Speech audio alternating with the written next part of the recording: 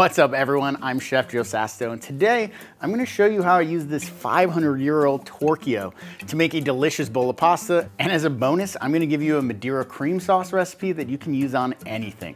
Now let's get to it. I got my bag of tricks here. So we have here a Torchio. This is a solid bronze piece of machinery used to make pasta. 16th century. This is over hundreds of years old, and how they used to make all of those extruded shapes of pasta that you're used to eating every single day. We also have our handle. This is going to allow us to clamp onto the top and apply pressure. And our die. These come in all different shapes and sizes, and they're interchangeable. So depending on which one you have in there will determine what shape of pasta that you end up making. I'm excited to show you how to use this thing, but before we get into that, I gotta show you how to make some pasta dough. We have a finely ground Ramasanata semolina durum flour. We're using all egg yolks for this one. I have a finely ground 00 white flour. And then I have a coarsely ground semolina flour, a little bit of salt, and then we'll just start by doing this all in the stand mixer. You could do this all by hand, but I do like taking some shortcuts when I can. We're gonna get all of our flours into the mixer first, our durum flour, then our 00, finally our semolina, and a little bit of salt. We're gonna give this a quick mix, and we can go with all of our egg yolks at once, and we're just gonna let this rip. Now you'll notice this dough is gonna be a little different than some other pasta doughs you made out there. It's gonna be harder, a little more dense, and we're gonna add just enough water to allow it to come together. So just a few sprays at a time. I'm using a very old piece of equipment to make the pasta, but I'm using a very modern piece of equipment to make the dough. I like just combining those two different worlds together. We're getting very close here. We can see that it's gotten a little more sticky here. I'm able to squeeze it into my hands and it holds together. This is exactly where I want it to be. We're going to leave it just like this, and we're gonna bring it together right on the counter. Squeezing this all together. Now, if you didn't have a machine, this is what the entire process would look like, and I'm purposely forming this into a cylinder, so that way it's easier to load into our machine. So our dough is ready to go. This just needs to rest. I like to do that in a vacuum sealed bag. A lot of pasta chefs look down on using a vacuum sealer with their pasta dough. I do not. I like taking this extra step here. It force hydrates the dough and speeds up the resting process. So we're just gonna take our dough log. We will slide it into our bag and then right into our vacuum machine. Like magic. So we have our dough here, force hydrating, resting. We're just gonna set this aside to rest and set up our ancient pasta gadget. You ready for this? So we have all of our pieces here to our pasta gadget, our Torchio, starting with our main frame here. So what we wanna do first is put on our die.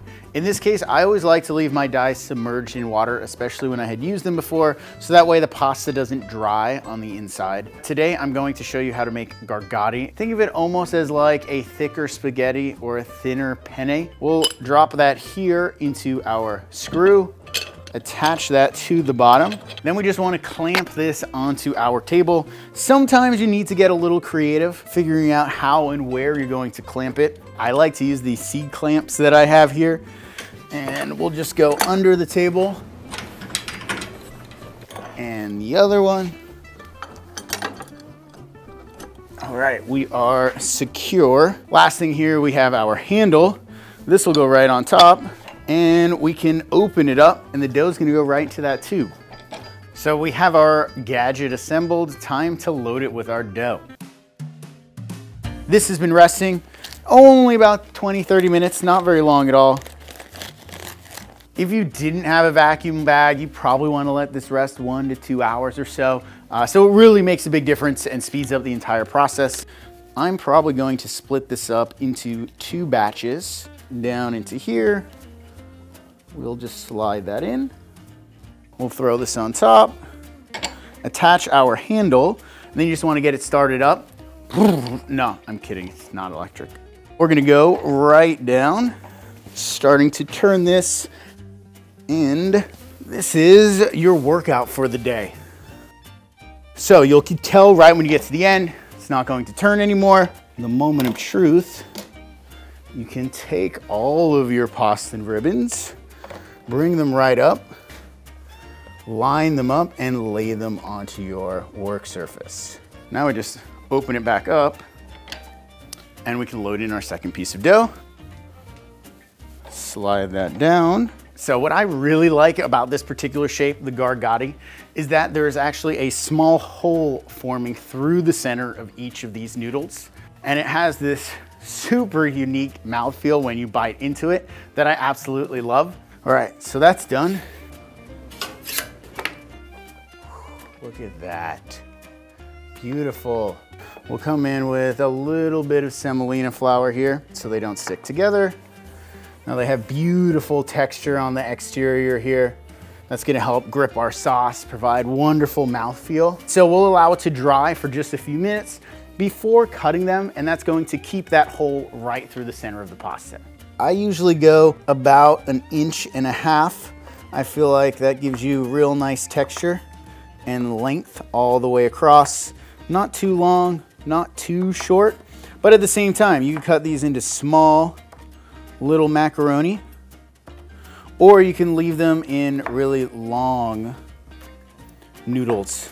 So just depending on how you're feeling, you can have a whole variety of pasta just from this one die. I got a tray here, dusted with just a little bit of semolina. I'm gonna keep them separated. Now we'll get started on our Madeira cream sauce. So we have some cream, we have thyme, peppercorns, some sliced shallots, and Madeira, which is a fortified wine. It kind of tastes like sherry or port, and then a little bit of vegetable oil to get us started. So in my sauce pot here to get things going, we're just going to start heating up our induction burner. A little bit of vegetable oil down on the bottom. Then we'll come in with our sliced shallots. We want a little bit of sweating, we want a little bit of sauteing. So we got a little bit of action going on here in our pan. Shallots are sweating down. We're not really looking for color here. In this case, I really like some black peppercorns. And then as much or as little thyme as you have. Today I have a lot of thyme. You know, if you're short on thyme, don't be afraid. You can put a little bit of thyme. We're just going to let that soften. The peppercorns just toast up. Oh, it starts to get very fragrant, aromatic. Our Madeira deglaze with our wine. And we don't need to worry about cooking off that alcohol immediately because we're gonna add our cream and let that reduce. During the time, our thyme is going to infuse. You'd always deglaze with a little bit of lemon juice, works very well. So our sauce base is reduced by about half here. We'll just come in here and strain this. We have our infused cream here. That's gonna be our sauce base. Let's cook some pasta. We're gonna go a little bit of salt in our pasta water. I'm gonna take a moment here just to let everyone know your pasta water should never be as salty as the sea. It should taste like water soup, a well-seasoned stock. We're gonna take all of our pasta now, go down into our water, bring this back up to a boil, throw the lid on for that. So it's been about 2 minutes. We'll do a little taste test here. Careful, it's hot, don't burn yourself. One color all the way through. You can still see that hole right in the center. Let's bring these guys out. I like using a spider. We'll go into a saute pan, bringing a little bit of that pasta water with us. Noodles back on the heat here. Now we can come in with our Madeira cream sauce. So what we want to do here is marry the noodle and the sauce together. We're gonna go a little bit of butter here. We just want to emulsify that butter in. I always like to come in with another splash of raw Madeira. So that way you have a little bit of that cooked off Madeira flavor, a little bit of that raw Madeira flavor coming through, some fresh cracked black pepper. And then we're just gonna swirl this together to emulsify. We'll see this start to thicken up. Reach into your pocket and find yourself a tasting spoon. Don't burn your mouth, love that. I'm gonna kill the heat. Let that carry over. I have a nice big chunk of Parmigiano Reggiano cheese I'm going to grate on top. This is gonna add a nice bit of saltiness. It's delicious. Nice big spoonful of our pasta. Look at that. We have some black truffle we're gonna grate on top. Of course, if you don't have truffle or you're not into truffle, you can skip this step, but I happen to love it. Truffle Madeira cream gargati. Baby, my friends, look at that. Time for a taste test. Reach into your other pocket. Find yourself a golden fork. Come in, a little bit of everything. Rich, creamy, satisfying. You could call it old reliable. And even if you don't have this gadget, you could still use this sauce on any type of pasta that you have. Don't forget to tag me when you make it at chef.joe.sasto. Thanks for watching.